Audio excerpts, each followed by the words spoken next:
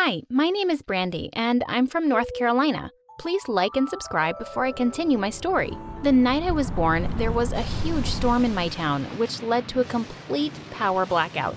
My mom kinda gave birth to me in the dark. The next morning when she saw me, Mom was shocked. I had bright red hair, unlike anyone in our family. But the doctor said it was possible some ancestors had red hair and they'd been passed on to me. Mom adored my hair, but my older brothers, Sam and Alan, were always jerks about it. Once when I was 5, they came to me with a ghost chili pepper and said that eating it gave special powers to redheads. So I instantly popped it in my mouth. Seconds later, Mom was rushing me to the hospital. Growing up with those two, I'd heard every stupid thing. Mom found you in a dumpster when you were a baby. Your real parents are tomato farmers. Someone left you at our doorstep with money and this note. $10,000 for keeping our ugly baby. Thank you. My brothers were a pain in the butt. When I was in 10th grade, my sweet grandma died. After the funeral, I snuck off to her room. Moments later, Sam opened the door and spat at me. Stop crying, loser. She wasn't even your grandma, 'cause you aren't related to us. I leapt forward and attacked him. Just then, Alan came running and pulled me away as I screamed, "I am your sister! Say I am, or I'll knock your teeth out! Say it, jerk!" Brandy, I don't think you are. Look what I found in Grandma's study. I was about to bite Alan too, but when I saw what he gave me, I was shocked. They were my adoption papers. I ran out immediately and burst into the living room. "You're not my real mom?" Everyone looked stunned, including Mom. "Sweetheart, let's talk about this later." "No, I want to talk about it right now." When she saw the papers, she looked mad. "Oh God, did your stupid brothers just play a prank on you?" "Brandy, these papers aren't real because I never adopted you. But one thing is true, I'm not your biological mom." "What?" Mom then told me the most whack story ever. She said the night I was born, a woman had switched me with another baby at the hospital. The power came back on and she was caught on camera. But the hospital staff saw the footage months later. The woman was identified, but I didn't press charges. Why? Because, darling, I was completely in love with you by then. I couldn't give you up. You were my daughter now, even if you weren't the one I gave birth to. My whole world had suddenly turned upside down, and my jerk brothers had been right. Mom told me her name was Olivia, and we discovered that she was the CEO of a huge makeup company, Cinderella's Secret, and she had red hair, like me. To my shock, Mom gave me all her savings to go look for her. "You deserve to meet her, love, but I'll be waiting for you when you come back to me." And just like that, I was on a flight to New York, and the minute I got there, I landed into disaster. Just as I'd hailed a cab at the airport, I turned around to pick up my bags, and they were gone. My money, passport, clothes, everything. All I had was my cell phone. So the first place I visited in New York was the police station. After filing my report, I asked an officer if he could drop me at the makeup company's headquarters. My heart was pounding. I was about to meet my real mom. I walked to the receptionist and told her I wanted to see the CEO. She stared at me, then burst out laughing. "You think the CEO has time to meet some poor, ugly girl? Where are you even from? Your outfit is hideous. Go away, I'm working." "Listen, I think the CEO will want to see me because, well, I'm her daughter." "That's impossible, you idiot. I'm her daughter." I couldn't believe I was looking at the girl I'd been swapped with. I tried telling her the whole story, but she just kicked me out. I felt lost about what to do next. I didn't want to call Mom for more money. As I was walking down the street, I saw a salesperson wanted sign outside a makeup store, and suddenly I had a great idea.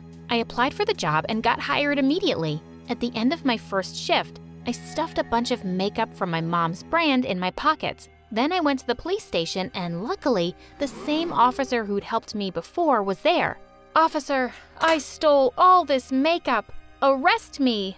He looked so confused, so I whispered that I desperately needed a place to stay. He agreed to keep me in jail, but only for 3 days. That night, I started recording a makeup tutorial on my phone. I knew I had to do something crazy to get attention. So I put on all the rainbow-colored eyeshadow and a crazy winged liner. I thought it actually looked uber cool. I posted the video online, tagging the makeup company's page, and went to sleep. The next morning, I saw that my video had gone freaking viral. People loved the rainbow eye, and more surprisingly, they thought I was really pretty. Also, lots of people noticed I was in jail and were demanding my release. A few hours later, the police officer told me I had a visitor, and my heart almost stopped when I saw who it was. Olivia, my birth mom.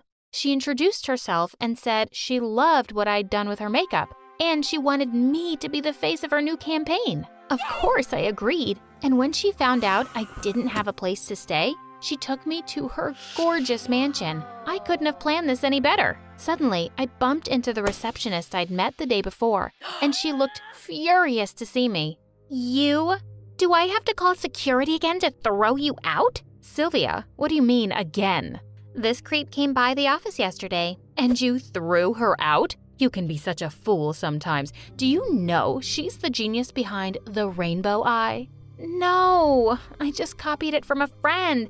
Ew, now I want to poke my eyes out. Why is this beggar even here, Mom? She's my guest, so behave yourself. I could feel Sylvia's death glare as I walked off to my room. Wow, Mom's real daughter was a witch. Later that night, I woke up to some strange sound, and when I turned around, I screamed. Freaking Sylvia was standing by my bed. Tell me who you are and why you're really here. Well, I told her the whole story, and I was certain she wouldn't believe a word. But what she said next shocked me. I sometimes wondered who my birth mom was, and now I know. She's a poor weirdo like you, and the woman I live with is a millionaire. So I guess I really hit the jackpot when she stole me. Wait, you know Olivia isn't your mom? Oh yeah, I know. A stupid maid once said I looked adopted, so I got a DNA test done. Now you listen to me. I don't want you telling Olivia you're her daughter. If you try to take over my life or my money, I will destroy you. Of course, I wasn't afraid of that witch. I had to tell Olivia at some point because I wanted answers. But I kept delaying it because I was having such a good time. Over the next few weeks, Olivia took me everywhere with her, and we were doing photo shoots and filming commercials. I was being pampered by a team of people and wearing amazing clothes. I was loving it. Olivia was holding a launch party for the new makeup range, and she'd bought me a gorgeous new dress for it. I went to her room to show her how it looked, and she couldn't stop gushing. You look exquisite, my darling. I'm so glad I found you. I decided this was the moment of truth. Yeah, me too. Olivia, there's something I need to... And just then, my eyes fell on the dressing table and all her makeup. None of it was her own brand. You don't use Cinderella's Secret? Good God, no. That stuff will ruin your skin. But isn't it supposed to be all natural ingredients?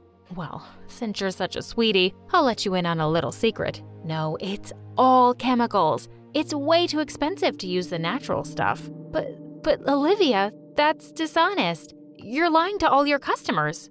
Suddenly, she looked livid. I don't remember asking your opinion. I know how to make money and be successful, and that's all that matters.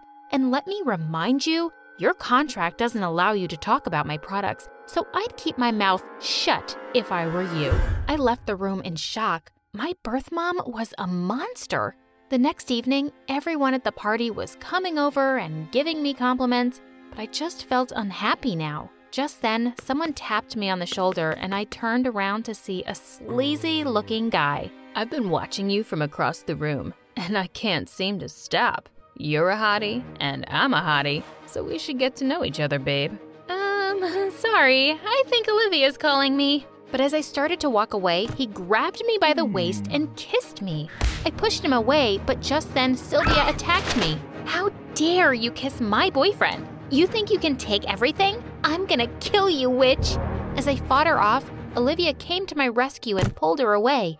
She screamed at Sylvia in front of everybody, who burst into angry tears and stormed off.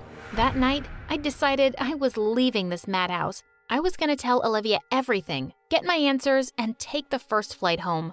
I marched to her room, but as I got closer, I heard Sylvia shouting inside. You don't love me anymore, do you? It's because she told you she's your real daughter, isn't it? OMG, Sylvia had told her before I could. Yes, I know she's my daughter, but she didn't tell me. I just knew the moment I first saw her. Wait, what? But why did you steal me at birth and leave her? I just picked the prettiest baby from the nursery, and that was you. She was a really ugly newborn. Listen, my darling, you're my daughter. This girl is just good for business because she's a different face. Once people are bored of her, I'll send her packing. I turned around and fled to my room. I'd heard all I needed to know. I packed my bags and climbed out the window. Before heading for the airport the next day, I stopped at the office of a journalist I'd met once. I dropped off all the makeup I had with an anonymous note. Get Cinderella's Secret products tested in the lab, and you'll find out what a scam it is. Thank me later. When I got home, Mom opened the door and let out a cry of joy. As I hugged her, I realized how much I'd missed her. My mom, the only one. Well, long story short, the journalist did follow up on my lead and published an article that brought down Olivia's company. She was sued for billions and went bankrupt, and even had to serve some jail time.